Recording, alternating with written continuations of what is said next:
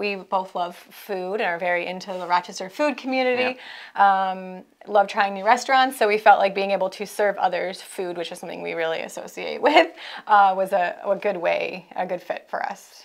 It's humbling to, you know, serve and do something that I'm fortunate enough to have that time and capability to feed the hungry. It's similar to how Jesus washed the feet. One of the reasons we were looking for a way to serve through the church was to build kind of our church community and meet more people from Calvary. A couple of the people that served with us were new to coming to the church, so we were able to give them more information about services and other things that we've been involved in.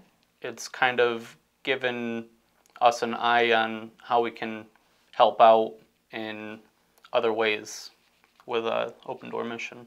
Yeah, I think we both really feel like it is a really beautiful organization that's actually making a difference in the Rochester community. And now that we've taken the step to serve meals, we've started to look into other ways that we can support the Open Door mission. It's normal to feel anxious or nervous about trying something new. The more that you get involved in it, the more you start to feel comfortable in just making it a regular part of what you do. We sign up regularly before we can think twice about it and just commit to making that time to serve others.